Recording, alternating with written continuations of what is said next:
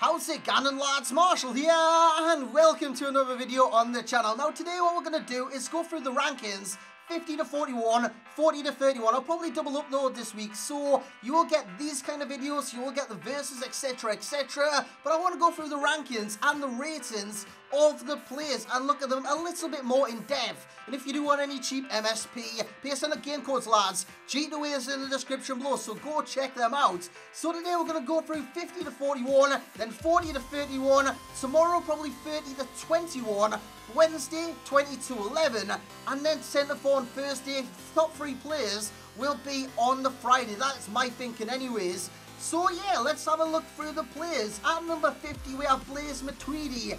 It does look like a good card, but he lacks the skills, 2-star skills. I know he's a CDM, but I like my midfielders to have at least 3-star skills, at least be able to do a bloody roulette, if you know what I mean. But that card looks great. 86 overall, 79 pace, 83 defending, and 84 physical. He should be a bloody rock on this game. And then we have Marcelo. Look at this card, lads. 4-star skills for a left back. That is bloody game-changing.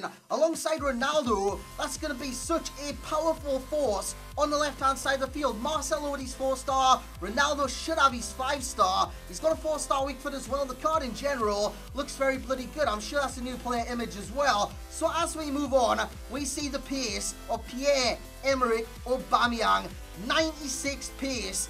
Oh my god, this card will be so fast, will be so overpowered, and it'll be a card I'm looking to get straight away, because as you know, as you start the game, you look for the most overpowered cards, and looking at Pierre-Emerick Aubameyang, he should be one of the most overpowered cards. I mean, 96 pace, and then you've got 84 shooting as well, so he should be a force in front of goal. And then we have, ahead of him, 47, Dimitri Payet. West Ham fans will love this. What I don't love about the card is that he's left mid. If he was a cam, it would be so much better. He's got 4-star skills, 4-star weak foot, high to medium work rates, perfect work rates, perfect skills, perfect weak foots. Then you got 77 pace, 78 shooting, 87 passing, 87 dribble, and that is sensational, and 70 physical. He should be a good player on this game. Then we have Robben. Look at the downgrade this guy's got. Such a downgrade, but the card itself still looks pretty good. Pace, he has lost. 86 pace now, 85 shooting, 81 pass, 90 dribbling. Again, he should be a good right midfielder, but honestly, this year, I think Douglas Costa will be better, not in terms of rating, but in terms of being a skiller, in terms of being this powerhouse in the Bundesliga. I think Douglas Costa will be better than Robben on the game. That's just my opinion. Ahead of Robben at number 45, we have James Rodriguez, one of the cover stars on this game. Well, not the cover star, that belongs to Marco Reus, but he was in the running for one, so he has got a high rating. 87 overall, 4-star skills, 3-star weak foot, and the card in general looks very good. 85 shooting, 85 dribbling, and 85 passing.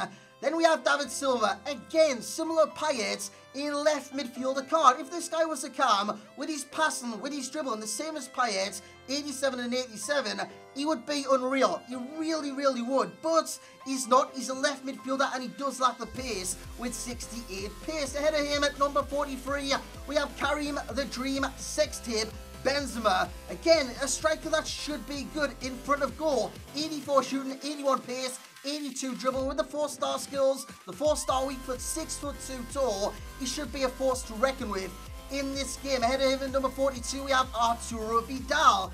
Is that a new player image as well? I'm not too sure on that, but Vidal in general is a very good card on the game. He's very good on 16. He should be a very good card on 17. 77 pace. Added to that, 81 shooting, 80 passing, 79 dribbling, 84 defending, and physical. He should be an absolute powerhouse in the midfield. Coming in at number 41, we have Sergio Busquets. You always seem to get into these kind of top 10s or top 50s because he's always high rated. Busquets gets an 87. His passing should be higher in my opinion. Only 79. That'll be his short pass, and his long pass won't be too great, but I do believe his passing should be a little bit better than that. Let's get on to the next 10. So coming in at number 40 then, lads, and what you will notice this year is goalkeepers have had a major boost, because look at this. Handanovic comes in at number 40. He's a great goalkeeper. In real life, he's a great goalkeeper on 16. He was one of the best in the Serie A, if not the best in the Serie A. He looks amazing. 86 diving reflexes and position. And what I look for in goalkeepers is the positioning. So that has to be high. And it is on Handanovic. Plus, he's got 89 handling. He looks bloody brilliant. Will he be brilliant on the game?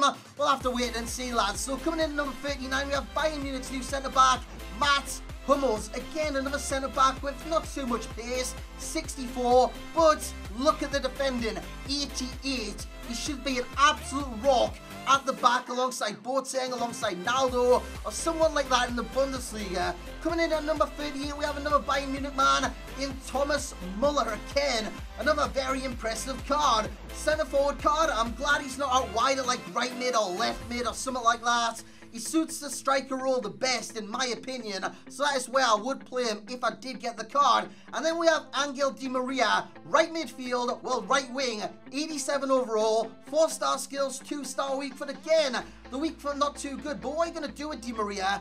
It's cut inside, and he's got great pace, 87, he's got great dribbling, 87, the same as Payet, but he looks bloody brilliant, and he should be a good card in the game.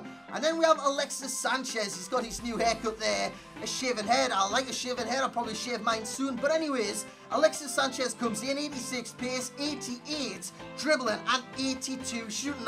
Cut inside, take the shot. That is what I will advise with Sanchez every single day of the week. Same goes for kind of Angel Di Maria as well. So as we scroll down, we see Ivan Rakitic. Rakitic has always been a good midfielder, so this improvement on the card to an 87 overall rated card, he looks bloody brilliant, and he's technically gifted as well. With 86 passing, 82 dribbling, and 84 shooting, he should be a force to reckon with in the midfield. And like I was saying, goalkeepers this year have had a major boost. We have Oblak coming in at number 34. That wouldn't have been even foreseen last year before the season began, but he had a great season. And look at the handling, 90, bloody 90. That is crazy. He's got 87 positioning as well. Again, he should be a quality keeper on this game. And then we have Leonardo Bonucci. He has had a major bump up, and the card itself, you'll be like Chiellini. Look at the pace, 70 pace, 87 defending, and 81 physical. Again, another perfect specimen for a centre-back on this game. And then we have David Alaba. Alaba, I love him. In real life, I love him. So he's going to be a left-back. He's not going to be a CDM. He played in that kind of role under Pep Guardiola. But under Ancelotti, he will be a left-back. And on this game, again, he will be a left-back. And he just looks great. 86 pace, 83 dribbling. For a left back, 83 dribbling is very bloody high. 73 physical, not the greatest in the world, but he does have 83 defending, high to medium work rate, so he'll get up and down that left-hand flank all game long. And like I was saying earlier on, goalkeepers did get a major bump up, so we have Hugo Lloris coming in at number 31. Like I said earlier on, lads, we'll probably have the rest of the countdown for tomorrow, for Wednesday, for Thursday, for Friday. So that will be it for this video. I'll probably double upload a day and do stuff like that for this week. So if you have enjoyed, lads, smash a like on the video. It'll be very much appreciated. Subscribe if you are new around here. And as always, lads, I will catch you all next time.